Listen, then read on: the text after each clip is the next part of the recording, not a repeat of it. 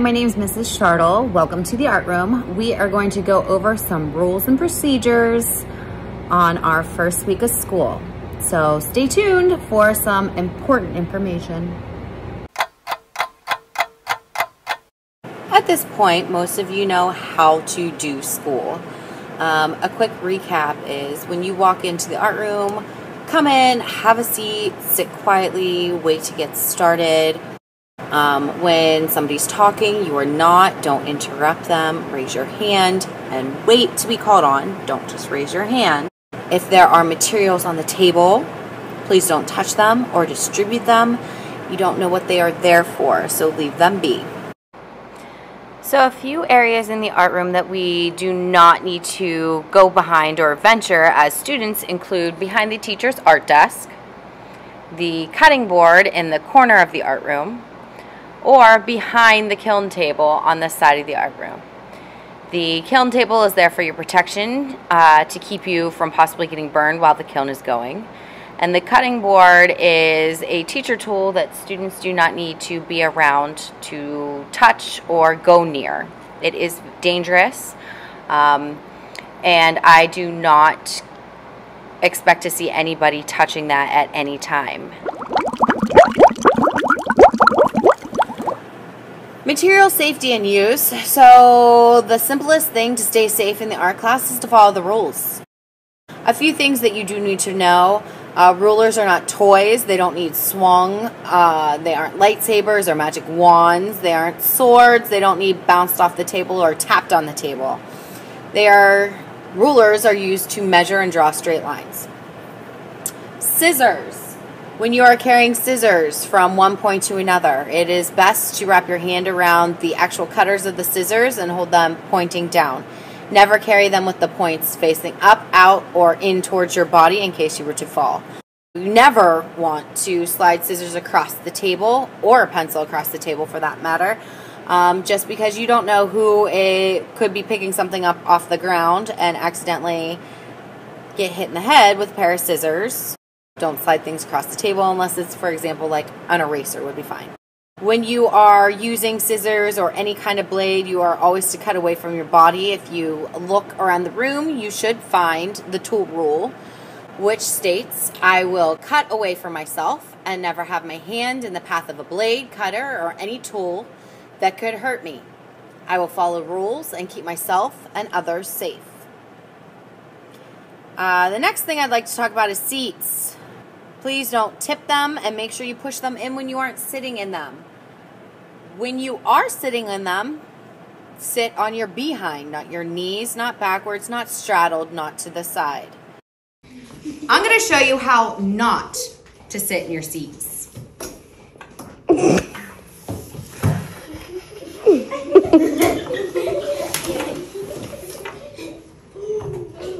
These are all bad ways to sit in a seat.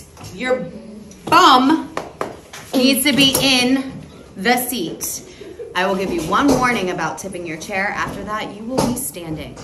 Pencils. Please don't tap your pencils. It breaks the lead inside. You sharpen it and it falls out. You sharpen it and it falls out. Electric sharpeners are not for the colored pencils. It is only for the regular pencils. We have hand cranks for the colored pencils. Often those need to be done over a garbage can as to not make a mess. Clean up, everybody everywhere. Clean up, everybody do your share. Clean up, everybody everywhere. Clean up, everybody do your share. Clean. All right, ladies and gentlemen, time to clean up. Crayons away. These are examples of what you don't do. One student is ignoring me and another is frantically coloring to try to finish their project. In this case, you owe me retraining time and you owe me retraining time. When it is time to clean up, it is time to clean up. I'm not saying it just to say it. I have to get you guys out of my room and the next class in my room in a matter of minutes. So please, when I ask you to clean up, do so.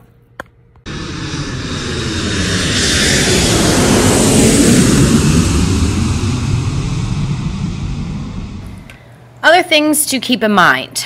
The art classroom is not a place where papers or markers or pencils or erasers need to be thrown through the air. I do not want to see anything thrown in this classroom. You don't go to your homeroom and throw your iPad across the room. You don't go to the cafeteria and throw your lunch across the room. You don't go to the music room and throw a ukulele or a tambourine across the room. So items do not need to be thrown in the art room. I will indeed write you up for that. My trash cans are not basketball hoops. And please do not make paper airplanes. I know you want to fly them once you make them, and I understand that. So to avoid that, just please do not make them. We don't need to yell across the room. You can talk quietly to the people at your table. Please don't bring toys to the art room that I'm going to have to take from you and play with myself. Please do not tell anybody to S up. You know what it is. It's shut up. It's not nice, and we don't like it. Another thing, we don't touch each other. Keep your hands to yourself. You don't need to be poking or touching each other's hair, or even worse, hitting, slapping, punching. In addition to that, don't let me ever see you draw on somebody else's artwork. That is not yours to do, and I take that very seriously.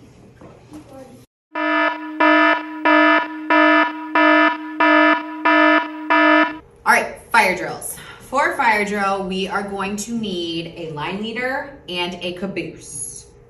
So I'm gonna tell you the roles of each. And then Mrs. Shartle will probably assign these after you're done watching this video. The line leader is going to be responsible for grabbing the to-go bag. They are also going to be responsible for leading the class out this door. It's really loud out there. Down these stairs right beside the restroom. Out the back door, you're gonna go around the school and to the parking lot by the playground. All the way back. So the line leader's got the bag on, he's leading, and all the way to the back of the parking lot. All of a sudden, when you turn around, that line leader is no longer the leader, but instead, they would be the caboose. So, that's job number one. Job number two is the caboose. When we are leaving the room, the caboose is responsible for turning the lights off right over here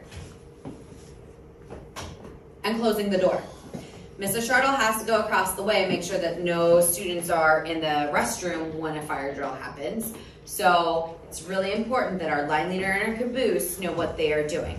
So let's pretend we're in the parking lot again. The line leader, who is now the caboose, is gonna walk this bag up to the caboose, who is now the leader. Does that make sense? And they are going to wait for me to say either we're good or not and pull out that green or red paper. The caboose, who turned off the lights and closed the door but is now the leader, is going to lead us back into the building. Remember, during a fire drill, we are quiet, we are safe, and we are pretending we're practicing in case it was a real emergency. Speaking of real emergencies, if ever there is a lockdown, hopefully it's just a drill, but a lockdown would happen if there were somebody in the building that wished to cause us harm. There would be an announcement over the speaker, and we would go into a very serious hide and go seek mode. So these are jam locks. Mrs. Shartle will jam lock this door and lock it. We would all go into the storage room. The art storage room reaches here. I would lock this door. I would lock that door. And we would crouch down and be quiet, basically hide in the storage room. Okay? There's a blind on that window, so it's a little safer than here. Additionally, if ever we needed to get out of the window to get out of the building, there is a slanted roof that we could jump on before we jump to the ground, so we're not jumping for 2 stories high, right? So, jam locks in here and here, and that's the lockdown drill in the storage room. Classroom volume in the art room. We are all familiar with the traffic light and what this means. Green is your inside voices. That means that you are talking at a normal level to the people around you. Yellow is the whisper. So if we are too loud on green, then Mrs. Shartle will move us to yellow, which means that we can still talk to our friends, but in a whisper voice. Red light means that we're silent for 5 minutes. As a class, nobody is to talk for 5 minutes. Mrs. Shartle is going to set the timer, and as long as we make it to the 5 minutes without somebody talking, then we can go back to yellow. However, if we don't make it the full 5 minutes and somebody decides that they're going to talk, the time restarts. In that next 5 minutes, if somebody talks again, the time restarts. And it continues on and on and on.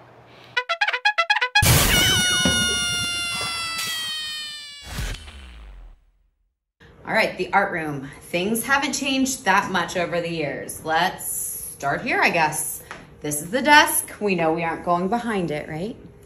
R2D2 is not running right now because it's kind of loud, but this is our air conditioning unit. We have our coloring pages and markers. Our tool roll is over here. We also have our lists of what we are going to be doing each day, or projects when you come in. There might be a couple listed. Right now we just have the beginning of the year projects. So if you were in first grade, this would be your first grade project, third grade, so on and so forth. Our no-no area, the cutting board. The cutting board, do not touch it. We know this. I'm saying that for your safety reasons. This will be an automatic right up to the principal's office if you are over here touching this.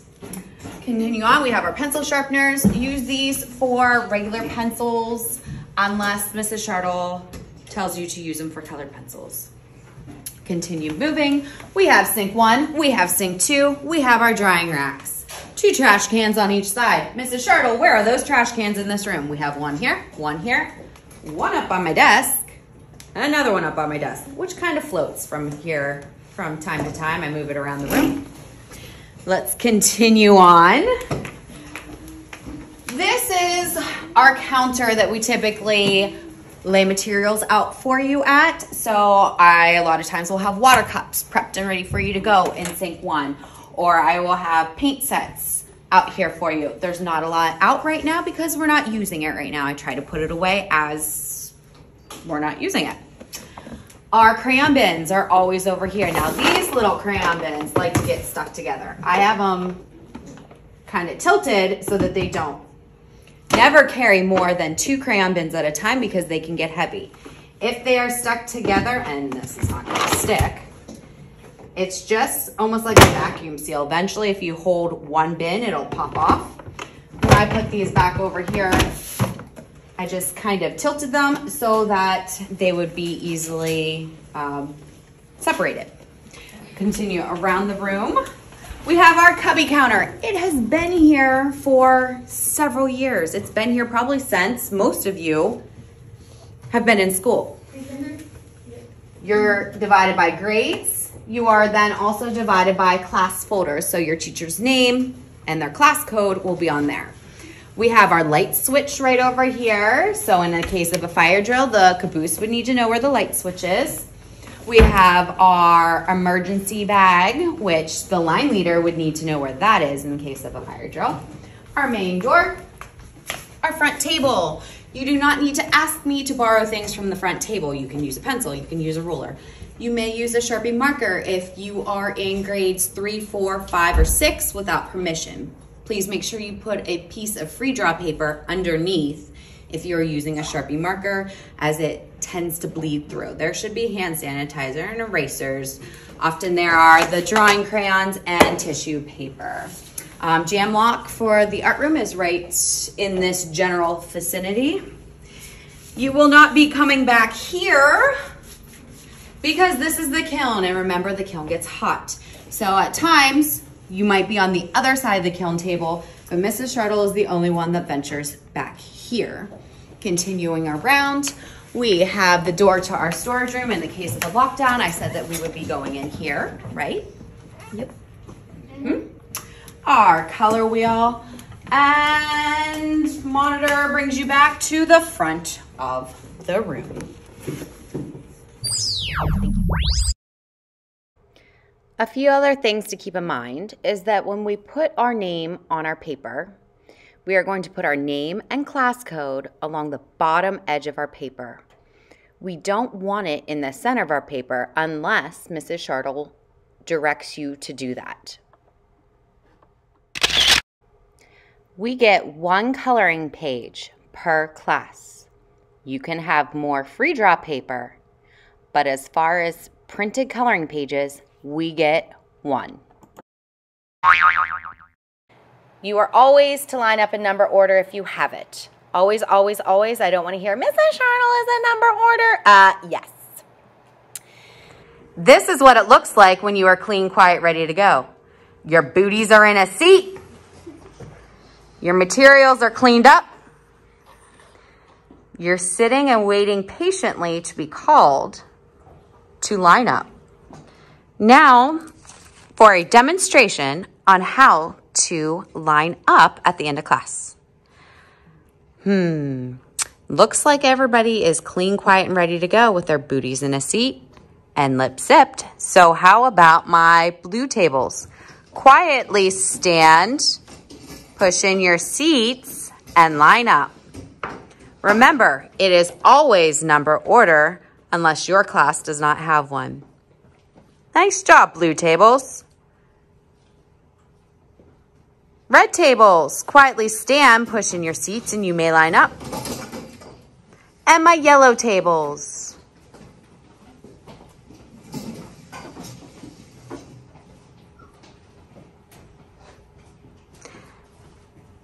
Notice how they are in a single file line. Their hands are to their sides. They're facing forward with their eyes open and lips zipped. Great job, guys. Please don't tattle unless it's a medical emergency. I do not care if Joe Schmo does not like your fish drawing, and you shouldn't care either. Now, if Joe Schmo's bleeding, I need to know that.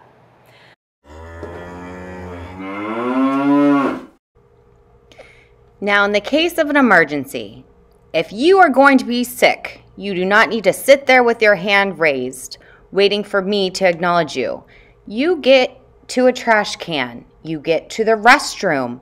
You get where you need to go because it's an emergency. If you are missing for a music lesson, or you came in late or left early for whatever reason, it is your responsibility to make up that assignment. So how art works is I teach the first half of class, and then you go back to your seats and do what you've just been taught.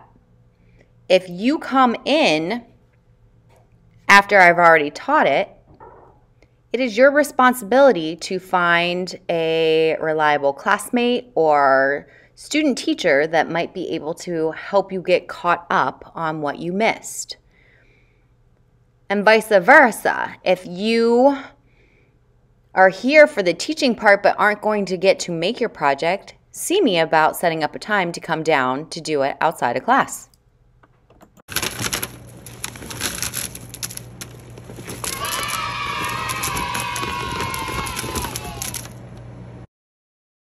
Candy. Most of us know the rules at this point, but few simple rules to remember. Don't ask if you're getting candy, or you're not. Candy is a reward for going above and beyond, not for doing what you're supposed to do in the first place. I can't give out candy every class period. You never know when you're actually going to get it. And if we cry because we didn't get candy that day, we're going to have to wait a few classes before we try again. So no tears and no asking for candy. Now, wasn't that just so much fun? I'm glad that's out of the way. So stay tuned in case I have any more announcements for you, but next class, we're gonna get to it.